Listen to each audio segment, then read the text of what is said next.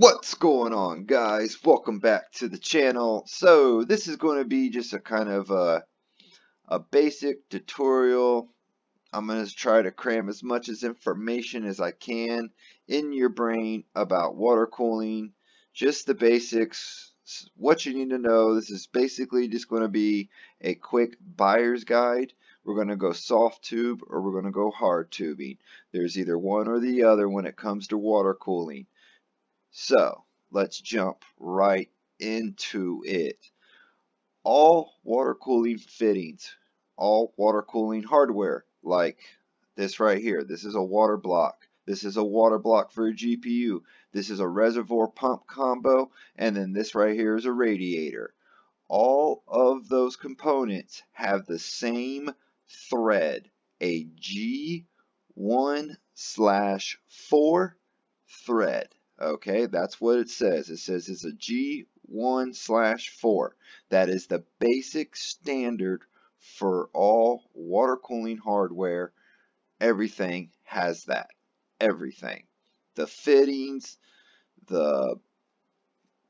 just like I said, everything. The blocks. Even the cheap blocks, water blocks down to the most expensive water blocks.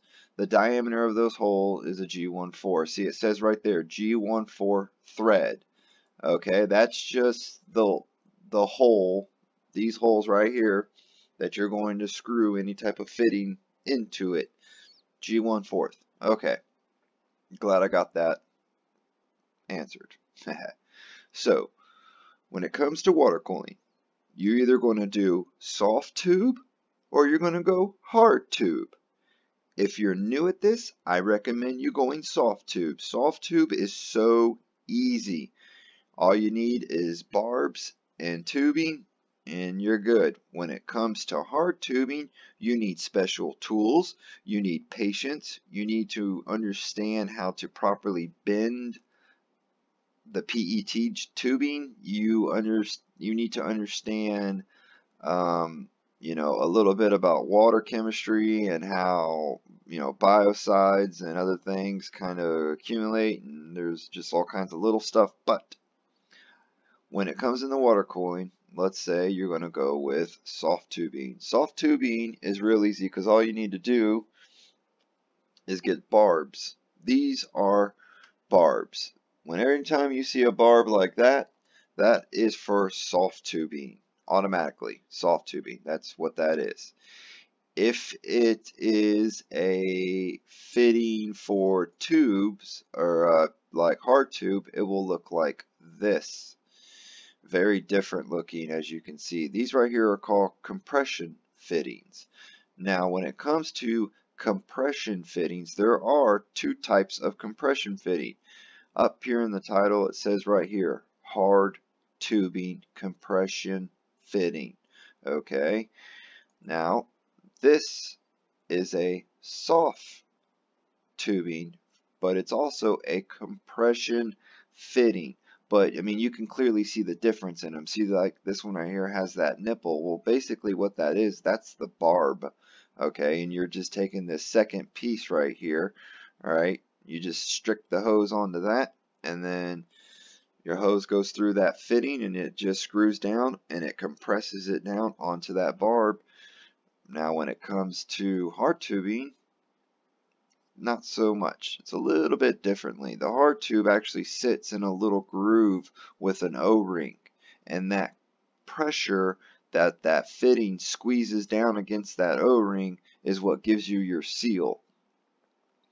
That's just a little bit basics, Now when it comes to radiators, alright, you do not need a $100 radiator. You don't even need a $70 radiator or a $40 radiator. You just need a cheap one. You just need something that will get the job done. Like I was saying, all of the radiators are G1/4 threads, so you don't have to worry about any of that. The only difference in radiators is usually the amount of pipes, which is this right here. This is the amount of pipes or channels. Each one of those channels is where the water actually runs through. So it will say that this is a 12 pipe radiator, or this is an 18 pipe radiator. That is what they're referring to. They're referring to the lines, these channels, these water channels. That is the pipe. That's what they're talking about. That's how many there are in it. The second thing that you want to look for when it comes to radiators is the thickness of it. A super thick radiator is going to have more displacement and is going to cool better. But you have to remember, you have to strap fans to that super thick radiator, so you better hope that you have the clearance to fit in your case. When it comes to orientation, alright, it does not matter, guys, if your reservoir or if your radiator is in the upright or upside down position. It really doesn't matter. Just think of it this way, it's water. Water wants to flow in and flow out easier.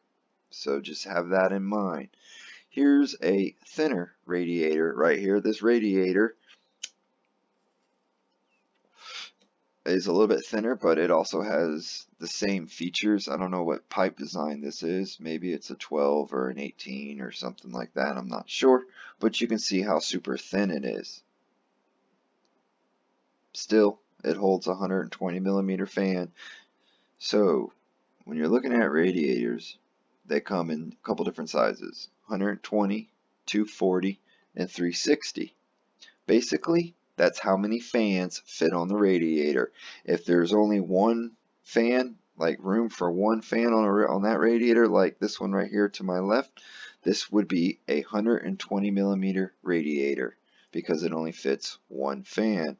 This one right here, as you can see, will fit two fans, so that is a 240 millimeter radiator. So on and so forth. They go all the way up to 400 millimeters, hold 4 fans.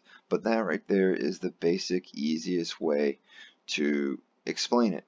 Now, if you're going to go the hard tube route, okay, the first thing that you are going to need is this right here. You are going to need a tube bending kit. Okay, now it's not necessarily that you need all of these tools, but you do need the inserts. Okay, the inserts that go inside of the hard tube, so that way when you are heating it, the tube does not cave in on itself. The insert is to keep the integrity of the tube while you are heating it and bending it, because if you were to try to bend it without that insert, you're going to end up with like a jelly roll in the side of your bend, and it's going to look like utter crap. Now, they do make these little cool little things like this right here. These are really cool. These are basically just angle positions, allowing you to bend the tube to the proper angle. These come in all shapes and sizes. They come in all different materials, and they come at all different prices. The very basic cheap one like this is 20 bucks for all three. That's all you need. You don't need nothing fancy. Now, this little red thing right here, I know you guys seen this before. Okay, this red thing is what is actually cleans the inside and the outside. This right here in the position that you see it is cleaning the outside of the tube. If the person was to take that red thing and flip it, there would be a point on the other side, and that's how you would clean the inside of the diameter of the tube. That only works for hard tubing. You only need to clean the ends of the pipes on hard tubing. Soft tubing you don't need. You can just very simply take it and cut it and be on your way. Now this kit right here, I'm actually going to do a tutorial on this kit because as you can see right here in the top, I purchased this item already, and it is here. It's actually sitting next to me. Kind of the reason why I wanted to do that. Let's talk about blocks. Okay, water blocks. I know you hear people talk about don't mix your metals. Don't run an aluminum radiator with a copper block and a metal pump, or a metal pump with a aluminum block, copper, blah, blah, blah, blah, blah. Whatever.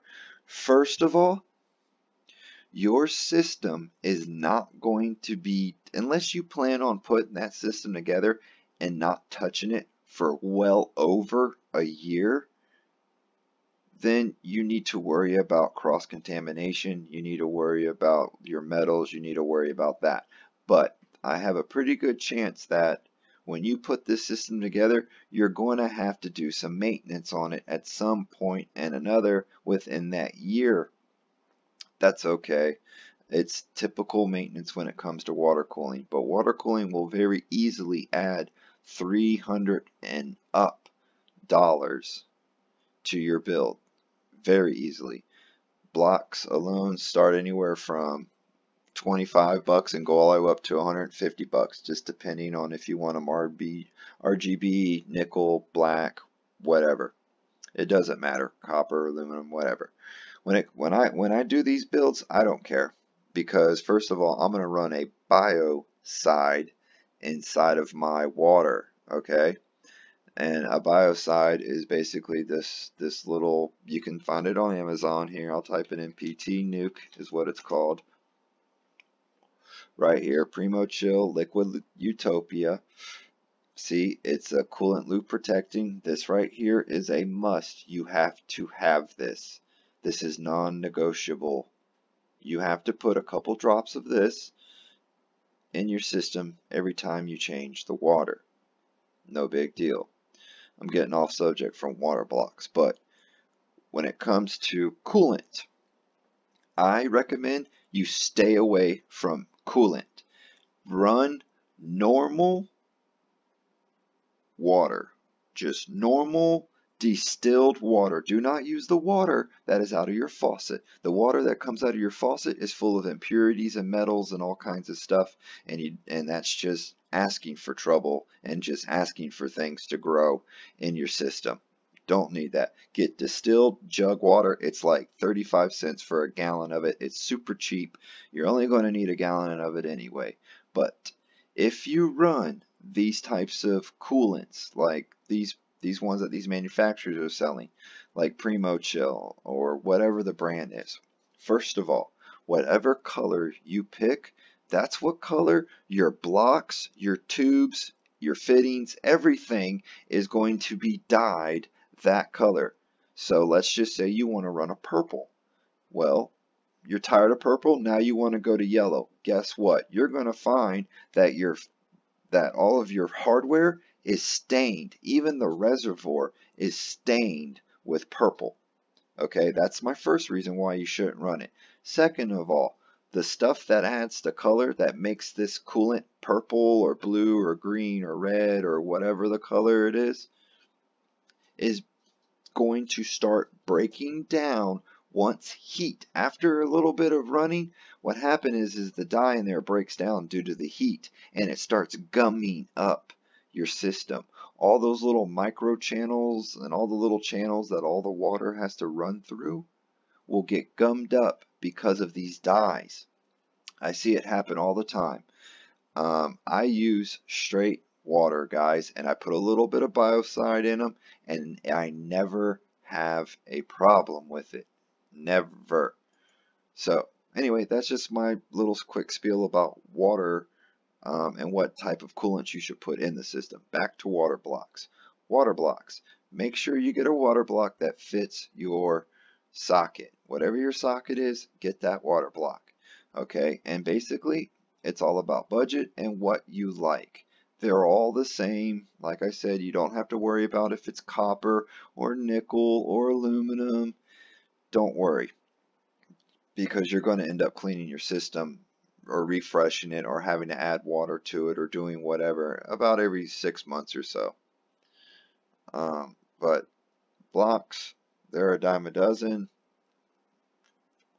and it's just really up to choice. There's no actual performance difference, I think. I'm sure some of these probably cool better than others, whatever. I'll just leave that up to you guys. Now, Let's see here. I talked about radiators, talked about blocks. Let's talk about pumps and reservoirs.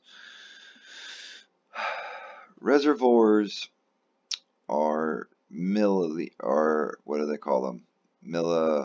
Milliliter. Okay, there it is, milliliter. 250 milliliters is about your basic small size. Anything up to that, I usually run about a 350 milliliter loop reservoir in my system. It doesn't matter. It's just whatever fits in your system and can work with your system. That's all it really matters. D5 is the best pump on the market. I have used a ton of cheap and generic pumps, and I really haven't had too much of a problem with them.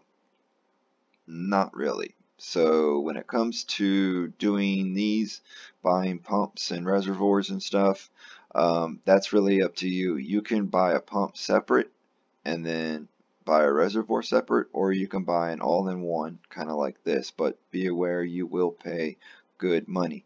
And then like up here, these are the sizes 200, 300. That's just talking about how big the actual reservoir is. That's all that is. That's no big deal. Pumps, reservoirs, blocks. I mean, this water cooling is insane. I actually own this one right here. It works quite fine. I have no issues with it. It's made out of aluminum. It's quiet. So, and when you look at these, you want to look at the like liters an hour per flow. So this one right here pumps 800 liters an hour, which is pretty quick. That's pretty quick. 800 liters, that's not bad. Some of the more expensive pumps will pump, you know, 1200, 1500 liters a second. When it comes to water cooling though, and you're brand new at it and you're just not sure what fittings go with what tubes, because they're all different sizes. They're 1/2 inch and 3/8 and 5/8, and then when you go to compare it, it comes out to 14 millimeter and 10 millimeter. Look, all that stuff can get confusing. So I just recommend you going for one of these. See? I actually ordered this one too, and I'm going to do a review on it when it gets here. But the reason why I bought it is because I know that those fittings that come with this kit are compatible with that tubing. And I know that they're also compatible with the block, with the pump, with the reservoir, and with that radiator. It comes with fans, it comes with everything you need, and you can't go wrong. And you can start off comfortably with this because you know that what you're getting will fit and will work together, especially if you're not sure, because it's basically just how you want to run the loop and the way that you choose to run your loop. But like I tell everybody, the price of your system goes up immediately. You can spend hundreds of dollars on fittings alone easily. It's just the way it goes. So I hope I answered some of y'all's questions about water cooling. There's so much more I could sit here and talk about for hours, but I just tried to, you know, give you the best that I could. Stay away from these. That's good advice. These types of pumps right here, I've bought 2 or 3 of these, and each of them have failed within a month to 2 months, or they will crack on me. The little fitting right there where it screws into cracks, and then you get a leak in your system. That's a pain. So that's really the only information I can say about those. And really, D5's the best. These are fittings, 90 degree. These will work for both hard tubing and soft tubing, because as you can see, these are just like extensions of fittings. You could actually screw a barb fitting onto that or a compression fitting onto that and it would work. Quick disconnects are godsends. You got to have a quick disconnect. You don't have to, but they make it so much easier to deal with life when you are actually having to maintenance it. And also, you must have a drain valve in your system. Think about it. How are you going to drain your water system? How are you going to drain it to maintain it? What are you going to do?